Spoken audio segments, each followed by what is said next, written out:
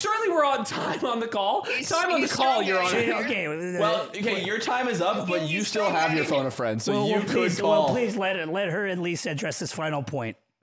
You're struggling because she pulled her original songs off of Spotify because Spotify artists weren't getting paid, and so she said, "Well, then I'll pull your main bitch off."